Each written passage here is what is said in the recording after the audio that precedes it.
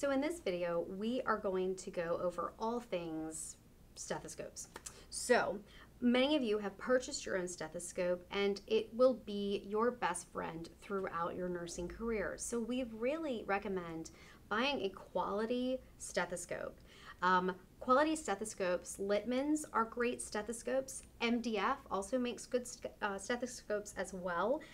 So those are great quality. Littmann has been around forever. MDF is a little bit newer, but still great quality. I've used both. I have a Littmann because MDF was not around when I got my Littmann back in nursing school, but I still have it to this day. So I want to go over the parts of it. So make sure that you have the stethoscope that you have purchased.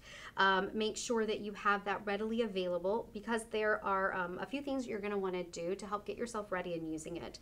So I'm going to use this stethoscope. This is one of the Littmann's here in the lab, and I'm going to use this as a demonstration, and then I'm going to show you a couple different kinds of stethoscopes, because they do come in different styles.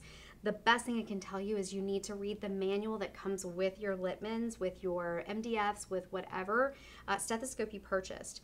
But again, if you don't get one that's a good quality, you're going to have a really hard time hearing the things that you need to hear.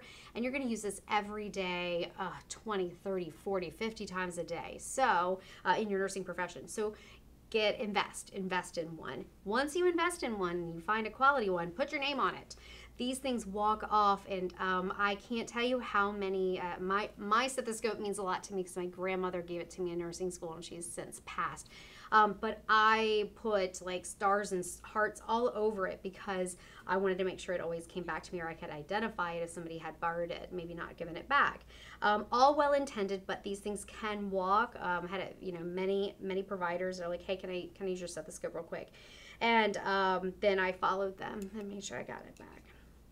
Put something on it that's going to identify it, whether you get it engraved, whether you get the little thing that goes on it, whatever it is you do, put a Sharpie on it, whatever you got to do, make sure your name is on it. So once you've done that, you are ready to set this up so that you can hear out of it. So the first thing you need to do is pull it out of its box. You'll notice that it will come with other earpieces, so you can try different earpieces to see which ones fit your ears the best. And you will also note that some of the earpieces here will be straight across. First thing you need to do is make sure that there is a slight bend. So you can see that there is a slight bend. Okay, if I held it that, it kind of makes a point. If I put those ear tips together, you do not want them straight across going in, because your ears are not shaped like that. Your ear canals are not straight in, they're curved. So you want to make sure that this fits in well. Now, that's the first step. Once you get it angled where you have them coming to, this little bend in it, okay, then you want to make sure that you're putting this on correctly. If you put your stethoscope ears in the wrong way, you are going to hear nothing. So if this is the first time you've ever used one, or maybe you're going to listen for a blood pressure and you can't hear anything, check your ears first and make sure you haven't accidentally put them in incorrectly. So the way that you do this, you see that there's kind of this bend in it, okay? Make sure your nose can fit into it, okay? So they should be pointed away from you. And that is how you put them into your ears, is so the bend is away from you, okay? So you want to put them in and they are fitting well. I can hear well out of it, but to test to make sure that you can hear well, gently rub. Don't tap, don't hit it. It's so loud, guys. Gently rub. If you can hear it rubbing, then you're good. If you can't hear anything, take your diaphragm head, because again, and I'll talk about the different styles in a second. Take your diaphragm and flip it until it clicks into place, okay? Flip it until it clicks into place. And what this does is engages either this side here or this side here. Now when I rub, I hear it really loud. Okay, so now I know that my diaphragm, this side, is now turned on. I can hear out of this side, okay? Now, flip it back the other way, and now gently touch inside here. And as you kind of brush your finger over top of that, you can hear that really well. That here, this small area, this is called the bell of the stethoscope, okay? This bigger circle is called the diaphragm of the stethoscope. All right, so The diaphragm is going to pick up high-pitched sounds. That's pretty much everything. Bowel sounds, breath sounds, heart sounds, okay? Those high-pitched sounds. The low-pitched sounds is what you want to use the bell for. So think of it as bellow. The word, when you bellow, right? It's for low-pitched sound. So bell is for low-pitched sound. And what is a low-pitched sound but a turbulent flow? Think of that rapid river, right? That turbulent flow is what we're listening for. When you have turbulent blood flow, that's going to create this swooshing, deep, throaty, low noise. And the bell is what we're going to pick that up with. The bell, when you're using this side, has to be placed just lightly so that you're making contact with the skin. You do not want to push firmly. When you push down and you push firmly, your skin will tighten up. And when that tightens up, it acts just like this piece here. When it tightens up, it starts to act like a diaphragm. You're going to miss your low-pitched sounds. All you're going to get are your high-pitched sounds. So for proper use of the bell, grab it by the neck of the stethoscope and let the weight of the head of the stethoscope be the only pressure, and lay it lightly on the skin. Now, you would never be listening here on the forearm. I'm just showing you how we want to place it lightly, but then also make sure that it has connection with all of the skin. If the head of your stethoscope, whether you're using the diaphragm or the bell, has part of it that's hanging off, it's not firmly on the skin, you're going to pick up ambient noise from the environment, and it's going to be more difficult to hear those pulses or breath sounds or whatever it is. Okay? So, bell, it's going to be light and low. Light touch for low noises. Where the diaphragm is for high-pitched sounds, and that one you want to press more firmly. You can use this approach where you do a V to kind of push down. Use your fingers to give counter pressure to whatever it is that you're using, or whatever you're listening to if you need to.